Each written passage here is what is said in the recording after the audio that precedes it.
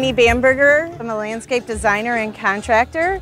This year I had the opportunity to put a display garden on the mountain stage, which is the main stage.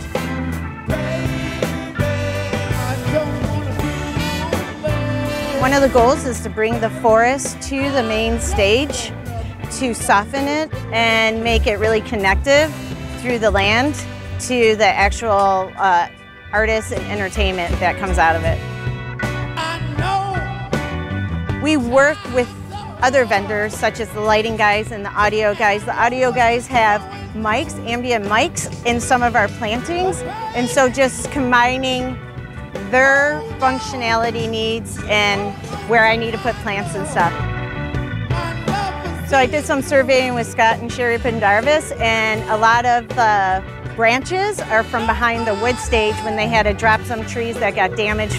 There's vine maples that are some of the plants that I tied in, which are understory plantings, evergreen huckleberries, red twig dogwood, foxglove, sword ferns, deer ferns, lots of mahonia and grasses that are understory grasses. And then also there's a lot of branches and stumps that actually came from around the stage or around the farm that we integrated into our props.